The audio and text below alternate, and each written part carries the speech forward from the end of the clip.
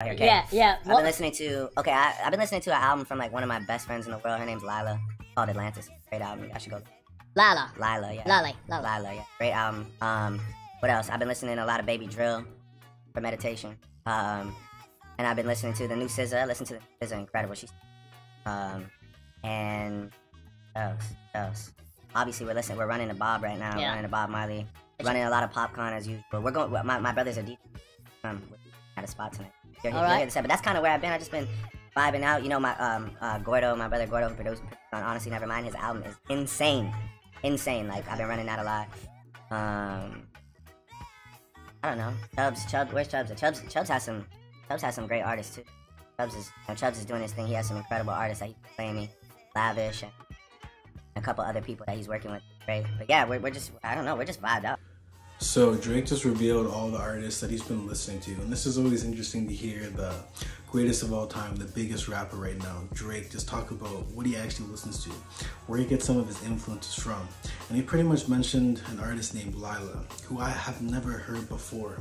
And knowing Drake is probably some girl that he has like a crush on, that he's probably gonna fly out, you know what I mean?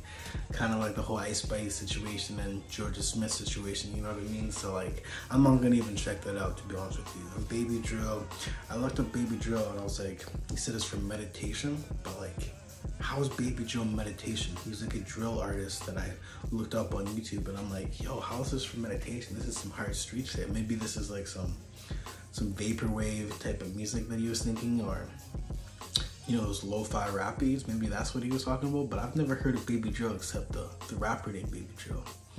And yeah, I'm gonna check out Lila. And then SZA dropped a brand new project. I hear it's amazing. I sold 315K first week, but it took her 5 years to drop it. But hey, it doesn't really surprise me that Drake likes SZA's brand new album, as he dated back in 2008. Right when Drake was kind of just getting out of the grassy days, you know what I mean? That just shows how long Drake has been in the game.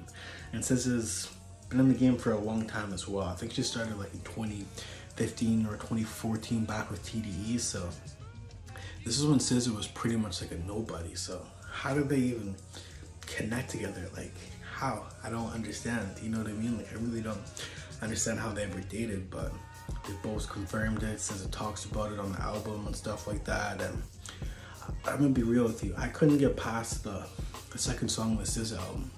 I just can't really listen to super feminine music. Like, it's just like, I'm gonna be real with you, it's just not for me. I'm gonna keep trying though, like, especially hearing Drake say that SZA album is W. Maybe I'm gonna have to go check it out again, because you know, it's Drake. Drake has crazy good taste in music. And then Drake also talking about Popcorn, who's a dancehall legend. You know what I mean? I was in a dance hall a few times, you know what I mean? Like, I like Vybz Kartel. Obviously, I'm not Jamaican, so I don't really understand what they're saying. It's definitely some good vibes though. But it doesn't really surprise me. Drake already has a few collabs with Popcorn on, I believe it was Views and More Life, and a few remixes. So he has a lot of different, he's definitely in touch with the whole Jamaican scene, dancehall scene. And obviously in the background, the interview, listening to some Bob Marley, so of course he's gonna mention Bob Marley. But I really wanted Drake to talk about my favorite rapper, Yeat. Because I know he listens to Yeat. I know Drake is tapped in. He probably listens to Hard Rock and all these new guys, Southside, Silhouette, Vampley. I know he's tapped in. But I think the reason he's not talking about those artists is he's not trying to give them shine right now. Because Drake has a huge cosign. You know what I mean? Just him talking about an artist, that's a cosign in general. But let me know in the comments, is this a W for Drake?